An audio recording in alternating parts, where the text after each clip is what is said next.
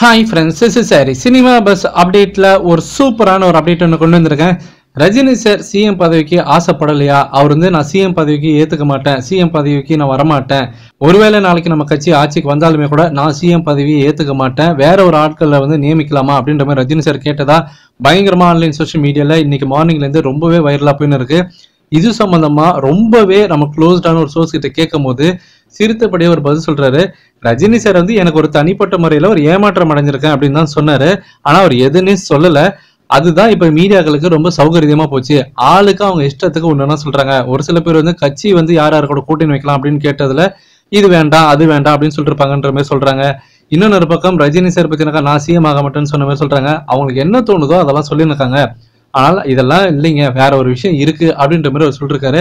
என்னன்றதை நம்ம கிட்ட ஓப்பனா சொல்லவும் இல்லை. ஆனால் ரஜினி சாரோட நிலைப்பாட்டு என்ன அப்படின்னு பார்க்கும்போது ரஜினி சார் சொன்ன ஒரு விஷயம் இதுதான். ஒருவேளை இன்கேஸ் நாளைக்கு நம்ம ஆட்சிக்கு வரும்போது நம்மளுடைய கட்சியில இல்லாம கூட்டணி கட்சியில இருக்கக்கூடிய ஒரு நபரை சிஎம் ஆக்குறதுல உங்களுக்கு விருப்பம் இருக்கா அப்படின்றது மாதிரி கேட்டதா சொல்றாங்க. அதைத்தான் மறுப்பு தெரிவிச்சிருக்காங்க. நம்ம கட்சியில இருந்து தான், அதுவும் நீங்க தான் சிஎம்ஆ இருக்கணும், கூட்டணி கட்சியில யாருக்கும் சிஎம் பதவி தரக்கூடாது அப்படின்றத அவர் சொன்னதுதான் அவர் வருத்தம் தெரிவிச்சிருக்கதான்ற மாதிரி சொல்லிருக்காங்க. இதுதான் நடந்திருக்கதா சொல்லிருக்காங்க. ஏன்னா நாளைக்கு கூட்டணி கட்சி அவங்க ஜெயிச்சு வரும்போது எங்களுடைய இந்த பலத்தாலதான் நீங்க அந்த தொகுதியில ஜெயிச்சிங்க, இவ்வளவு சீட்டு ஜெயிச்சிங்க அப்படின்னு சொல்லிட்டு நாளைக்கு ரஜினி சாருக்கு பிரஷர் கொடுக்குற பட்சத்துல அவங்களுக்கு கூட்டணி கட்சியில இருக்கக்கூடிய நபருக்கு சிஎம் பதவி தரலாமா அப்படின்ற ஒரு தோரணையில் தான் அவர் கேட்டிருக்கதா சொல்லிருக்காங்க. அதற்காக அவர் சிஎம் ஆக மாட்டேன்னு சொன்னதா அர்த்தம் இல்லை அப்படின்ற மாதிரி சொல்லிருக்காங்க. இதை புரிஞ்சிக்காம இப்ப ஆன்லைன் சோசியல் மீடியால உடனே பாத்தீங்கன்னாக்கா இந்த திமுக நாம் தமிழர் கட்சி எல்லாம் பாத்தீங்கன்னாக்கா உடனே குதிக்கிறாங்க தான் சொல்லணும். அதுலயும் குறிப்பா நாம் தமிழர் கட்சி ஒருத்தர் சொல்றாரு, சீமான் அவர்கள் பேசின பேச்சுக்கு அவர் மேடையில ரஜினி சார் எப்படி எல்லாம் சீண்டி பேசினாரோ அந்த பேச்சுக்கு தான் இப்ப பயந்து போயிட்டாரு அப்படின்ற மாதிரி சொல்லிருக்காங்க. இதுக்கு ரஜினி சார் ரசிகர்லாம் வச்சு செஞ்சிருக்காங்க. அது ஒண்ணும் இல்லைங்க, நாளைக்கு ரஜினி சார் சிஎம் ஆகலாம்னாக்கா அப்பயாவது இவருக்கு ஒரு கவுன்சிலர் பதவி கிடைச்சிடாதா அப்படின்னு சொல்லிட்டு சீமான் அவர்கள் ரொம்ப ஏக்கத்தோட காத்துனுக்காரு. அதன் வெளிப்பாடுதான் இது அப்படின்ற மாதிரி வச்சு செஞ்சுருக்காங்க.